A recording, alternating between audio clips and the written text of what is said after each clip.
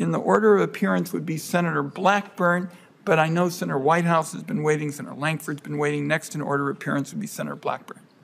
Thank you so much, Mr. Chairman, and I'm glad we are talking about telehealth because I had that legislation in the House, and I think we were all pleased when it was picked up during COVID, and we really felt its worth and its impact. I have to tell you, in February, I had the opportunity to sit down with members of the HIMSS chapter in Nashville, and as you all know, they are so focused on this bucket of issues that we're discussing today. They're innovators, they're forward thinkers.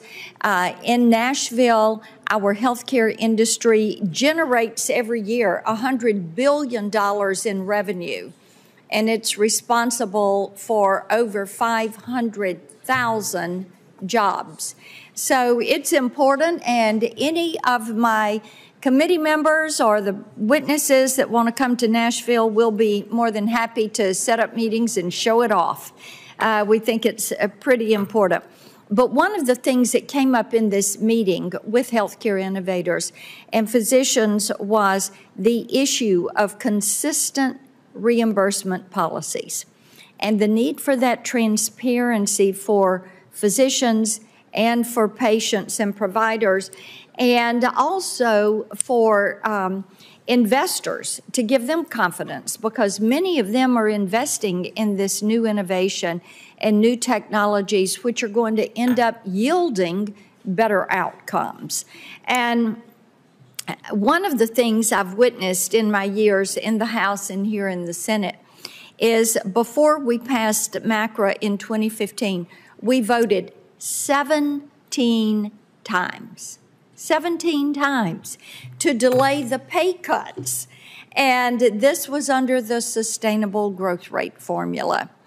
So that inconsistency, that amount of nerve-wracking, that uncertainty around compliance and being able to meet your compliance, this is why I think it's so important that we look at stable physician payments as we look at MACRA.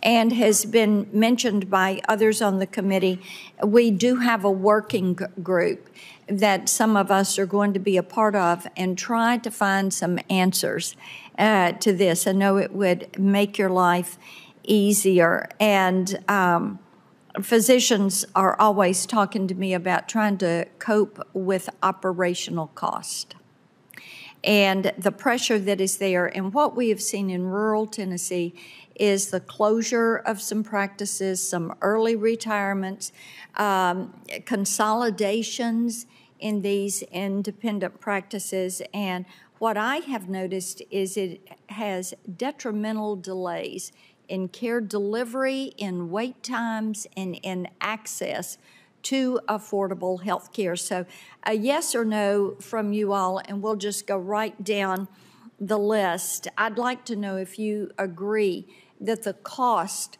of providing care in practices has increased over the years, and if you agree that payment has kept pace with that rising cost. So yes or no? Has cost increased and has payment kept pace? So I do believe that costs increased, particularly when you factor in inflation. And so I think that's absolutely correct. Okay. Yes to the first question, no to the second. Okay.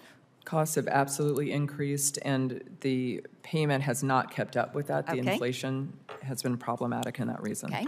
I have the same answer. Costs increase. Then you all are right in line with Tennessee physicians. I want to talk about MIPS. I know several others have talked about this. And is it Dr. Navath?